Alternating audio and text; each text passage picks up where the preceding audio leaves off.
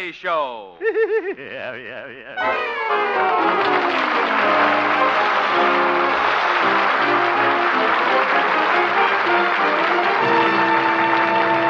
And now, Harold Peary as Honest Harold, the homemaker.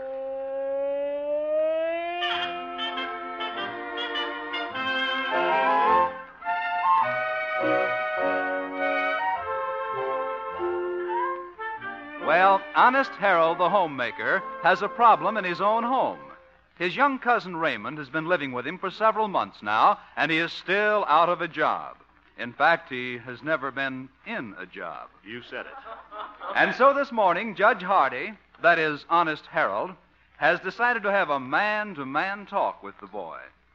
Raymond, I think it's about time we had a little chat. All right, Cousin Harold. And would you please put down that saxophone? Oh, sure. Thank you very much. Now about your future, my boy. Now here you are, 22 years old, and you still don't have a profession. Well, I played the saxophone. That's not a profession, that's a misfortune. I'm talking about a regular job. I made $10 playing at the Elks Christmas dance, and I'm going to play there again next Christmas. Raymond, working once a year isn't much of a job. Well, it's steady. Now, look, my boy, there's another reason why you should be thinking of a career. You know you have a girl now. You and little Gloria are sort of going steady. Yeah. And someday, maybe you'll want to settle down and get married. Yeah. And Raymond, you can't support a wife just playing at the Elks dance every Christmas. Maybe they'll have a dance on Thanksgiving. Raymond, I'm trying to be serious. Now, you listen to me. Now, after you and Gloria get married, you're going to want to settle down, build a little home, and then you'll have children. 1, 2, 3. I'll see you later, Cousin Harold. Raymond, where are you going? I'm going to get a job. If Gloria can have all those children, by golly, I'm going to support them. Well, Raymond's a father. Yeah.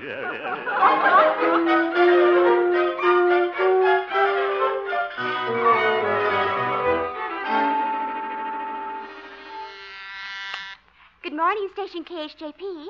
I'll connect you. Oh, good morning, Glory. Oh, good morning, Harold. I was just talking to a friend of yours, Raymond. Raymond. Yes, we were just having a serious talk about marriage. Marriage? What a couple they're going to make, Laughing Boy and Minnie Ha.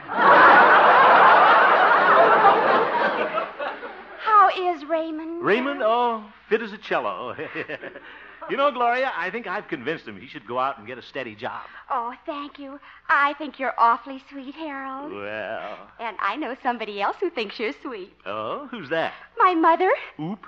Oh, she was saying just this morning, wouldn't it be wonderful if I had a father like you? Father like me?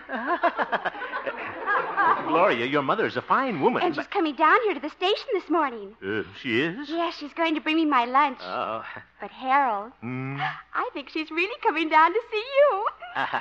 I'm sorry, Gloria, but I can't see her. I'm going to be very dizzy. I mean busy. What's that?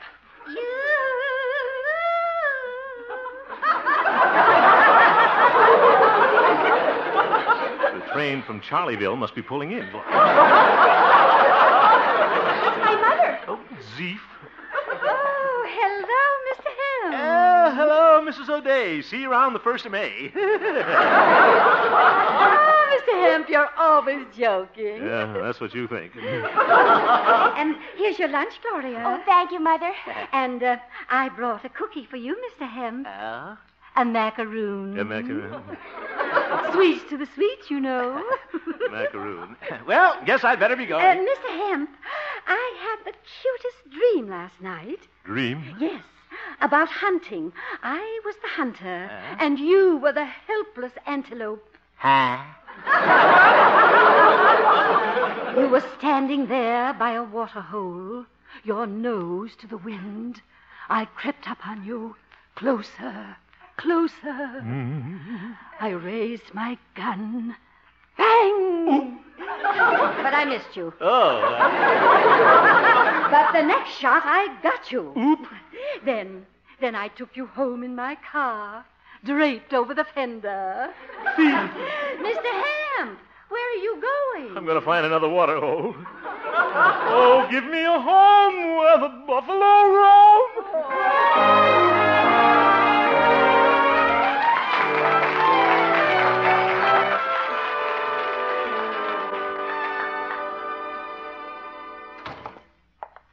Mother, I'm home. Oh, hello, Harold. I've got some wonderful news. Oh, what's that? Cousin Raymond's found a job. Well, that is wonderful. What kind of a job is it, Mother?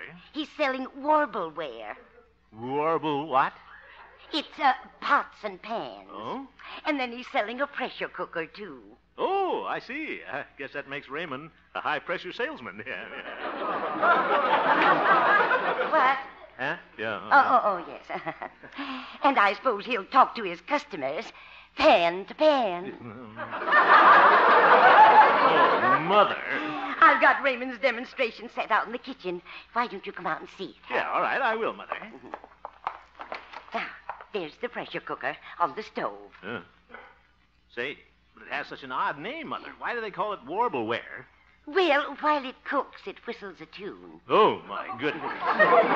Their slogan is, when your Warbleware cooker bursts into song, you know that dinner won't be long. Who wrote that? Henry Wadsworth Warbleware? Oop. What's that? The pressure cooker's about to burst into song. What? Listen. Oh, no. Ah, sweet mystery of life. Isn't that pretty? Yeah, sounds like Jeanette MacDonald in a high wind. Oh, there's Raymond. Hiya, Cousin Harold. Raymond, my boy, congratulations on your new job. Oh, thanks. Yeah, but what are you going to do with that saxophone? I thought I'd play a duet with the pressure cooker. Raymond, never mind your music now. You should be out selling this kitchenware. I can't until I find somebody to give a Warbleware party. A Warbleware what? Yeah, you have to get somebody to invite guests to their home for dinner. Then I cook the dinner on Warbleware to demonstrate it. Well, why aren't you out looking for prospects? Well, I don't know anybody who'd give a dinner for 6 people. Oh, well, it shouldn't be hard to find somebody, Raymond. Why, I bet I could dig up a prospect in no time. Gee, thanks, Cousin Harold. What? It's sure nice of you to find somebody for me. But you're a swell guy. But... Oh, well, what the heck. Might as well help you get started, my boy. Oop. There goes the Warbleware. Huh? Listen to this, Cousin Harold. I'll take the obligato. Oh?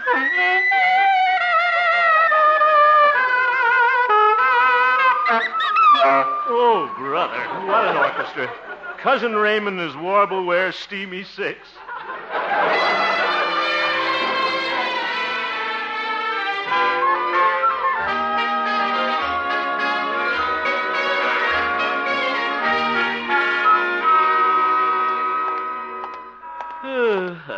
A pressure cooker singing Our Sweet Mystery of Life. What'll they think of next?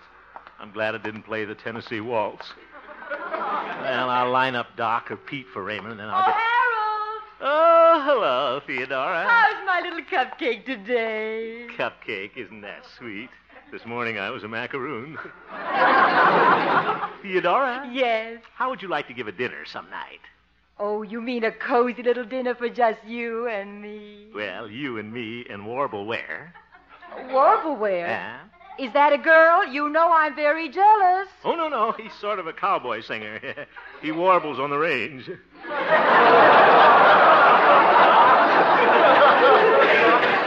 Harold, what are you talking about? I don't know.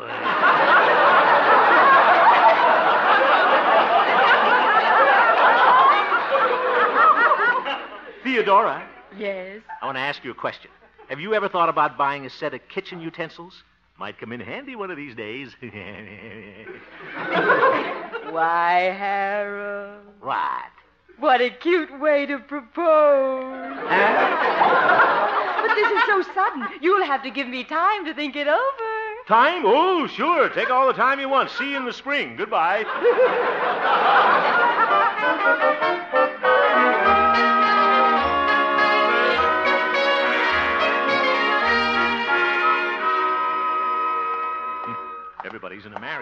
today.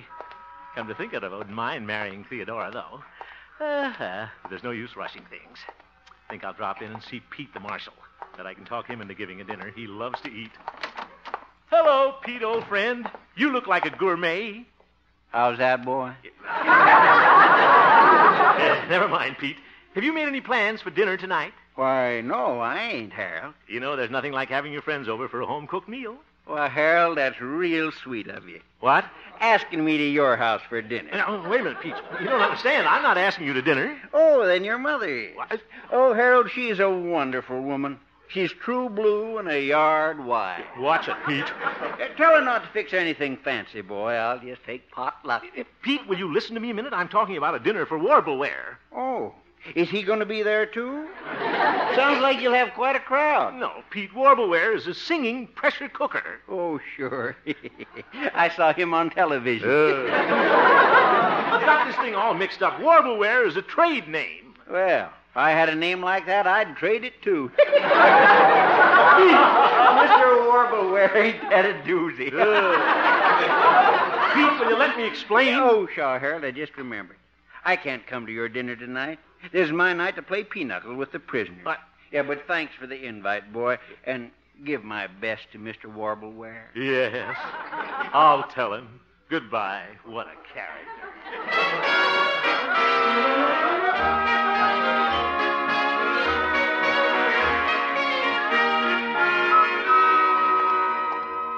Well, maybe I'll have better luck with old Doc Yak Yak.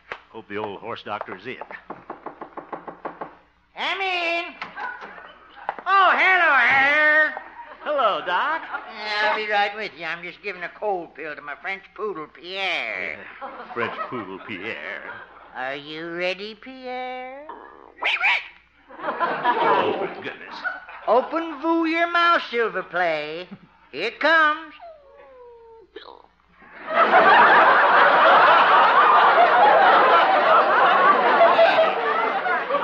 There you are. You feel better?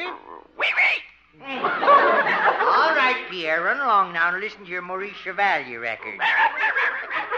Oh, we just love Chevalier here. I hate to break up this musical appreciation hour, Doc, but Cousin Raymond's got a job selling cooking utensils, and I'm trying to help him get started. Oh, that's nice. Yeah, I'm looking for somebody who'll give a dinner party for 6 so Raymond can demonstrate the utensils and sell some to the guests. Oh, well, Harold, you don't have to look any further. I'd be glad to give a dinner party. You would? Oh, that's wonderful. Well, when a feller needs a friend, all he has to do is call on good old Doc. Yeah, that's very nice. Yes, sir. Doc Yancey's always there with a helping hand. Yes, Doc, you're swell. Yes, sir. When the night is dark and you're looking for a lighthouse. All right, Doc. Who are you going to invite to the dinner?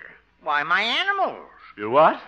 Just tell Raymond not to cook anything fancy. For the kittens, just some wilted catnip salad. Doc? And for my horse, Silver Moon, a box of Wheaties. Yes. Yeah, just sprinkle a little alfalfa over it. Doc, will you... And you don't have to cook a thing for Arthur, my goat. He'll just eat the kitchenware. Doc, you've got the brains of an Airedale.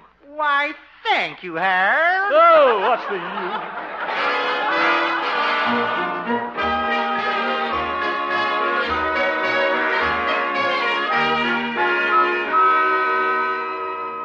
Doc was a big help.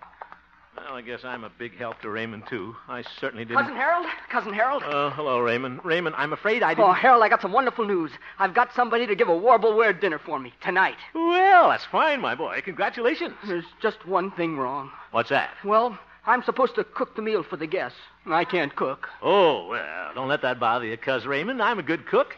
Since this first job means so much to you, my boy, I'll go along and help you tonight. You will? Is that a promise? Sure. Oh, thanks, Harold. All right, my boy. By the way, who's giving the dinner party? Gloria's mother, Mrs. O'Day. Huh? Raymond, I can't go there tonight. She thinks it's open season on antelopes. But, Harold, you promised. I know I promised. If you don't help me, I'll lose my job on the first day. All right, Raymond, I'll be an antelope. Oh, thanks a lot. What'll we have for dinner? I don't know. I hope it isn't venison. We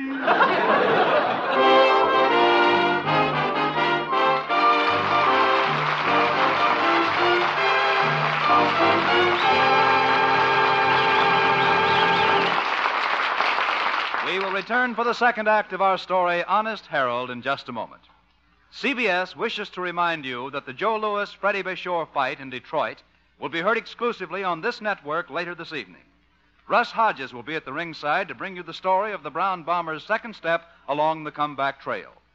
On CBS's Bing Crosby show this evening, Fred Astaire will be the special guest, a promised highlight being a special Astaire Crosby version of The Thing.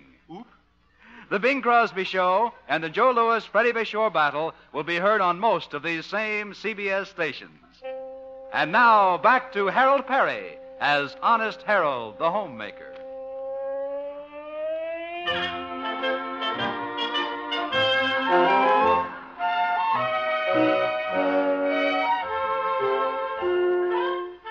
Well, it's the night of the big Warbleware dinner party at the home of Gloria's mother, Mrs. O'Day. This is one dinner Harold would like to miss, but he has promised Cousin Raymond that he'll go along and cook the meal. It's late afternoon now, and we find our reluctant chef driving to Mrs. O'Day's with Raymond. Gee, Cousin Harold, I don't know how to thank you for helping me out tonight. It's all right, my boy, but don't forget you promised to help me out. Gloria's mother is a nice woman, but I just don't want to be left alone with her in the kitchen. Now, you stay close to me. Okay. When I'm cooking the dinner, don't you go lollygagging off somewhere with Gloria.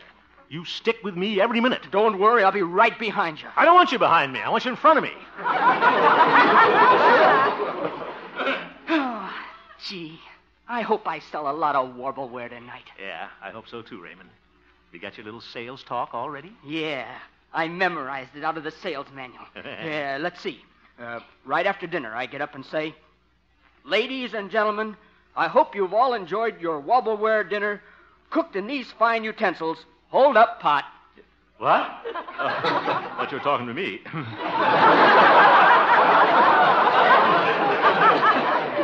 Then make following humorous remark to put guests in good frame of mind. Oh, that's good. Use Warbleware, and there will always be a smile on your pan. Wait for a laugh. Yeah. You have to wait a long time, my boy. Ladies and gentlemen, there is absolutely no obligation for you to buy Warbleware, but... Never mind, Raymond. Here we are. Thank goodness. Come on, Raymond. You carry the pots and pans. All right. See, I've got the food, vegetables, potatoes, boiling beef, horseradish, mustard. Be careful. Don't drop that pressure cooker. It might crack its voice. Now, remember, Raymond, stick close to me. I don't want to be left alone with that old... Oh, hello, Mrs. Mr. Hemp, why, what a pleasant surprise. Yeah. Cousin Harold's going to cook the dinner for me, Mrs. O'Day. Oh, how charming. Ah, Mr. Hemp, you come like an ancient Egyptian bringing oriental delicacies to the Queen. Oh, just a New England boiled dinner. Well, enter Egyptians. What? She means us, Raymond. Come on, Sahib.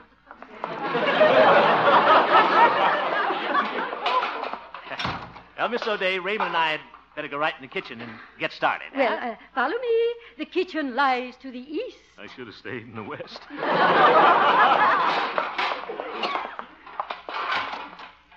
Here we are. Thank you. Well, lovely kitchen. Now, you probably have a lot of things to do, Mrs. O'Day. Don't let us detain you. Oh, no. I haven't a thing to do. I'll just stay here and buzz around. Hope she doesn't come in for a landing. You stay close to me, Raymond. Okay. Is that you, Raymond? Hello, Gloria. I'm in the kitchen.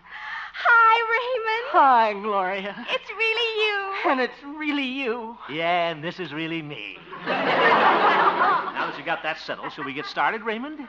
Oh, Raymond. Yes, Gloria. Would you like to look at the magic lantern pictures? But don't you have to look at those in a dark room? Uh-huh. Come on, Gloria. I'll be right back, Cousin Harold. Raymond, Raymond, come back. Oh, let them go, Mr. Hemp. After all, you were young once. I was never that young. And besides, you don't need Raymond. Oh? I'll help you cook the dinner. Oop, trapped. Come on now. Here's your little apron. But Mrs. O'Day, I really don't need an apron. Yes. Come on now. We'll slip it on. That's right. Now I'll tie it around your waist. Yeah, but Mrs. O'Day. Yeah. You're tickling me. Oh, you look so cute in ruffles. And the color brings out the brown in your eyes. Here she goes, Raymond. Well, now, shall we start the dinner? If you'll put the pressure cooker on the stove. Yeah, all right. Now then, let's see. Oh, my, you have everything prepared. Yeah, that's me. All right, now, first we'll pop in the meat. Mm-hmm. Then we'll pop in the vegetables. I'd like to pop out of here. Now we turn on the heat. Oh, yeah. Mr. Hemp, Mm-hmm. you and I are cooking with gas.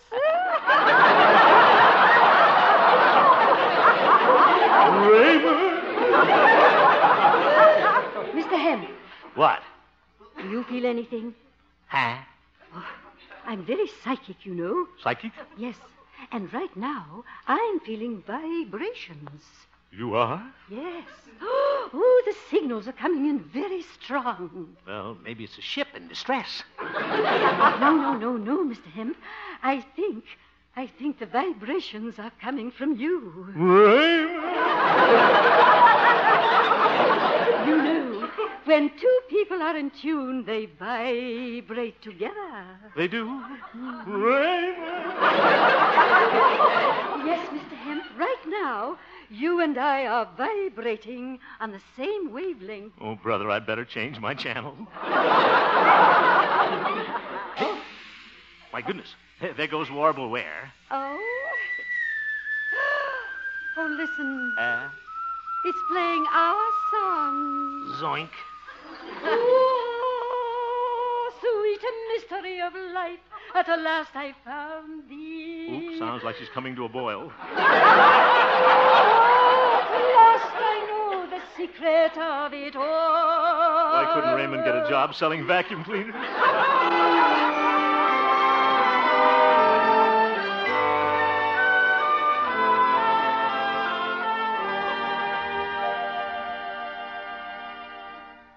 Well, I guess the dinner's about cooked. Thank goodness Mrs. O'Day finally got out of the kitchen.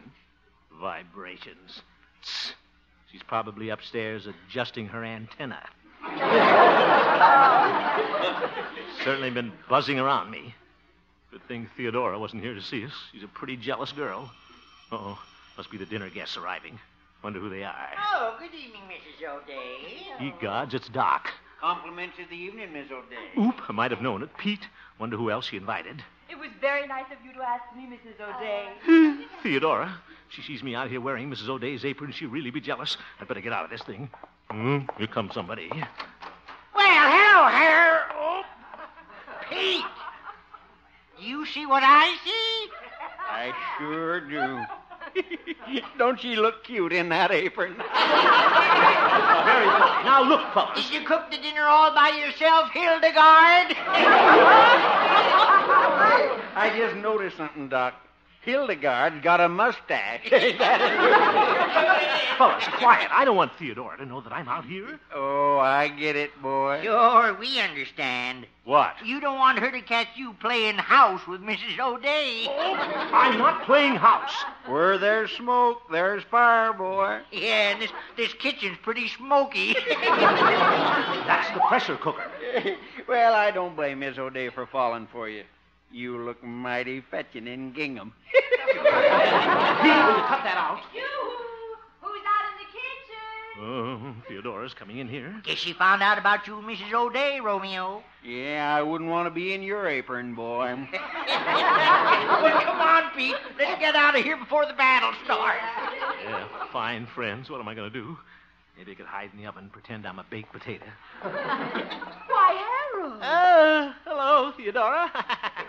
What are you doing in Mrs. O'Day's kitchen? Now, Theodora, I can explain everything. Just came over to cook dinner for Mrs. O'Day. I mean, I'm helping Cousin Warbleware sell Raymond. That is Raymond sell Warbleware. Theodora, please don't be jealous. Jealous?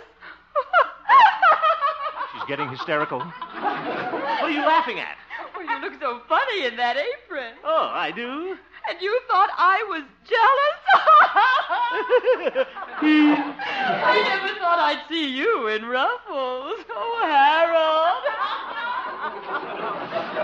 Harold. She laughed at me. I thought she'd be jealous. Maybe she doesn't like me as much as I thought. Well, I don't care. At least Mrs. O'Day likes me. We vibrate on the same frequency. Mr. Ham. Oh, hello, Mrs. O'Day. Oh, I must talk to you about us. About us? Yes. Remember I said we were in tune with each other? Yeah? I was receiving your vibrations? Yeah? Well, it was all a mistake. What? Yes. I just realized something. The vibrations weren't coming from you at all. They were coming from the pressure cooker. Oh! Well, I hope you and Warbleware will be very happy.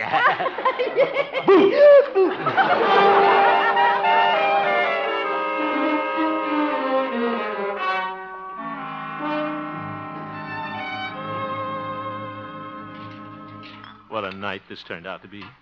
Slaving over a sink full of dirty dishes. Probably ruined my nails. Everybody else is having a good time. Yeah, listen to them laughing. Theodora's probably still laughing at me. Oh, well. Cousin Harold. Oh, hello, Raymond. Guess what? I just sold 3 sets of Warbleware. Well, that's wonderful, my boy. And I owe it all to you, Cousin Harold. Thanks a lot. That's all right. Glad to do it, Raymond. Why don't you come in and join the party? Oh, thanks. I'll just stay here and finish the dishes. You run along. Have a good time. Okay. Gloria's waiting for me. I'll see you later. Yeah. Well, anyway, I'm glad I helped little Raymond. Better get these pots and pans washed and go home. All I'm going to get out of tonight is dishpan hands. Oh, sweet mystery of life, at last I found you. Hello, Harold. Good evening, Miss Theodora. Are you going to stay out here in the kitchen all night? Sorry, but Hildegard has to do her dishes. Will you please hand me the Brillo? Harold, please don't be angry. I didn't mean to hurt your feelings. That's all right. I think it's wonderful you're doing all this for Raymond. In fact, you're the most wonderful man I know. I don't,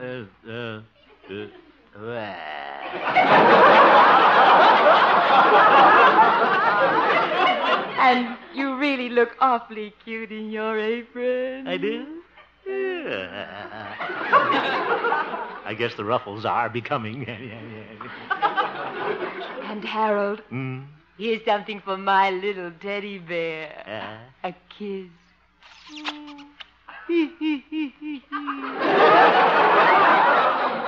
You know I'd do anything for you. You would?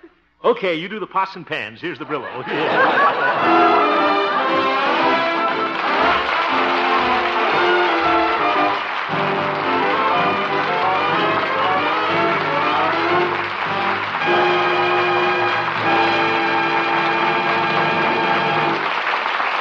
You have just heard the Harold Peary Show, Honest Harold. The supporting players tonight included Eddie Firestone, Isabel Randolph, Jane Morgan, Maury Alden, and Parley Bear, and featured Gloria Holliday as Gloria and Joseph Kearns as Old Doc Yak Yak. Norman McDonald directed, and the music was composed and conducted by Jack Meakin. Honest Harold, created by Harold Peary, was written by Gene Stone, Jack Robinson, and Dick Powell. Good night, folks. Alibi Me, the tale of a lad with murder on his hands, will be Mickey Rooney's starring vehicle on Suspense tomorrow evening. Mickey Rooney will be heard as Georgie, who slays his boyhood pal and then tries to find someone to provide an alibi. When he at last succeeds, this brilliant suspense story takes a novel twist. CBS invites you to hear Mickey Rooney and Alibi Me on Suspense tomorrow evening. Also hear the Hallmark Playhouse, a story based on the life of Theodore Roosevelt. Both Playhouse and Suspense are heard every Thursday night on most of these same CBS stations. Now stay tuned for the Bing Crosby Show, which follows immediately. Bob Lemon speaking. This is CBS, the Columbia Broadcasting System.